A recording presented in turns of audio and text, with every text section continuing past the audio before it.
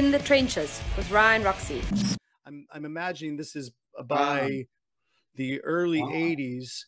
And this is, I can tell you exactly where that is. That's the summer of 1984. And is this KERRANG magazine era? Is this during the KERRANG mag? Right. That guy on the left in the dark glasses, that's Ray Palmer.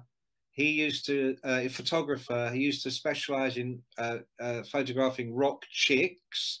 We used to have a page in the magazine called Lady Killers, and it would be readers that women that would dress up, you know, in leather and hair and flesh and makeup. And Ray used to shoot them. He was a real ladies' man. He's gone now, but he was a real ladies' man. The other guy was a photographer as well, but not in any sense a wild man. And then me in the middle. So what that was, KERRANG magazine was in Covent Garden, a beautiful part of London, and no mobile phones in 1984. So we were one story up above a tube station, but on our side of the building, when you looked out the window, you looked down and literally across the street was a pub. And that was me and those two guys sitting outside that pub. Because what we would do, if we had a moment, you know, we'd go, right, we're going to the pub, we'll stand outside. If anybody rings or something happens, you need us, you just hold the window up and yell.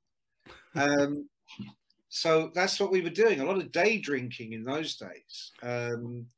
Well, I have to thank you with KERRANG magazine and your contribution with KERRANG, because that was our lifeline to so many bands that we would hear about, because this was before the internet. This was before every single band had an Instagram page or a official website. So if I wanted to know about, you know, at that time, perhaps, early Motley Crue or Hanoi Rocks, for instance, one of my favorite bands out of Finland, and who are these guys, and how can they look so friggin' cool on album covers? Because everybody, I don't care if it was, you know, my band or if it was Guns N' Roses or if it was LA Guns, we all looked at those album covers coming out of the UK and coming out of Europe, especially Hanoi Rocks, I'll be honest with you, and we said, image-wise, we know they're taking from the Stones. We know that there's definitely a passing of the torch, but we need to be that. We need to look like that. And I got to tell you, KERRANG magazine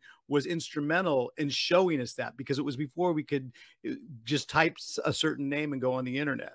No, absolutely.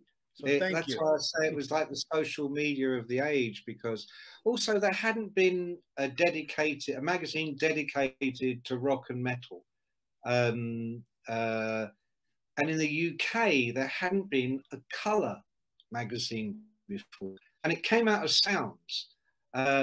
Because Sounds covered all kinds of music, tended to do Queen, AC/DC, Thin Lizzy, whatever. Then a lot of the other guys would be doing punk. Two people would do reggae. But when you rang, you go through to an old-fashioned switchboard and they put the calls through to the office, and it might be any phone that the call came through on.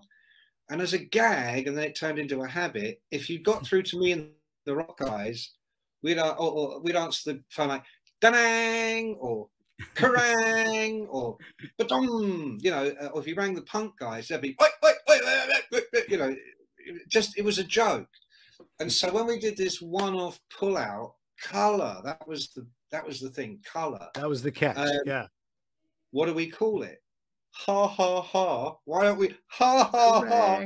KERRANG! I'll call it that. It's a stupid name. It'll be funny. It's a one-off. People will forget about it the next week. So that's what we did. And of course, that became the magazine. And listen, you're right. I mean, I started 18, 19, and by the time I started writing for KERRANG, I was 25, and I'd been through a lot of that stuff we mentioned. And I just laughed. I would get the new issue and read it and laugh. It was funny as well. And Hanoi Rocks, you know, they would come around the office. And I got to tell you, Michael Monroe, it would take your breath away when he walked in the office. I don't mean in a gay way. I mean gay as well, of course. Just a beautiful way. He's a beautiful man. Stunning. I mean, it was like Marilyn Monroe had just walked in the room, or Sophia Loren. You just sort of went, "Oh my God!" You know. but bands did come round. I mean, you know, we had Man-O-War come round in their bear skins, you know. We had Metallica coming around, and we thought they were just awful, you know, drunken idiots. So much so that you ended up writing their autobiography later, and being honest about it, to the point where James Hetfield doesn't want to talk to you anymore. But the person that you actually kind of go off on in the Metallica Lars, he's still your best friend. He's one of your best friends to this day. Correct? He's a smart guy. He's sophisticated. You know, his dad was a professional, well, probably in the amateur era, but an international tennis player for Denmark. He was in the Davis Cup team. He did Wimbledon, the US Open. You know, Lars had been around the planet half a dozen times before he got to be a teenager. And so he's, you know, he privately educated. You know, it's a whole different world. And he's not gonna fall out with me over some book. But James, bless him, and I think maybe a little bit to do with his sobriety. Right. It's control for him. It's control. Anything out of his control really puts him on the back foot and really messes with him, and he comes down on it hard. And I haven't spoken to him, but my reading is that he's gone, I didn't have anything to do with this book. This guy has betrayed me, or you know, you know, I don't know. But it's not true, because I went through Peter Mensch, their manager. I sent the guys, Lars and James, all of them, copies of my Led Zeppelin book, because I wanted to do it with them. I wanted it to be official. I said, look, this is what I do. Let's do one with you. It'll be amazing. What you've got there, I wanted to do that for Metallica. And they just weren't feeling it. Lars was, I was told, Kirk and Lars, yes. James and, was it Rob? Yeah, would have been Rob by then. Yeah, Rob didn't really have a say, but James, no. And once James said no, that was it. So they knew about the book. But Lars, I mean, there's a fair bit in the book where I suggest he can't actually play the drums, you know, or he couldn't in those days.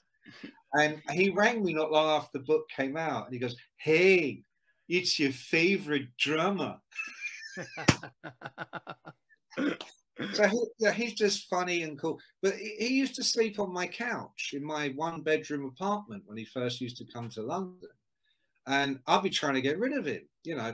And then cut to 1989, the American Monsters of Rock tour, Van Halen, Scorpions and all this. And Metallica, I think, opened the show, or second, Kingdom Come opened, then Metallica.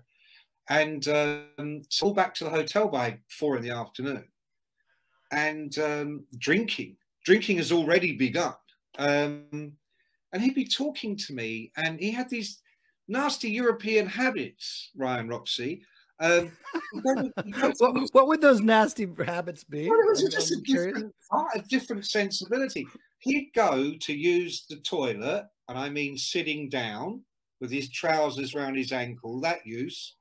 Okay. And he'd leave the door wide open so we could still talk. And I'm like, yeah, like it's a little bit European. That's a little bit too European. Yeah. He was so sophisticated that he wouldn't shower for like 2 or 3 weeks. Well, you know what? That might just be a rock and roll thing, because I'm Ryan Roxie, and I've taken all my years of experience of playing guitar, and I want to pass the torch of rock and roll on to you. Check out the System 12 guitar method. Get that feel guitar, boy, shaking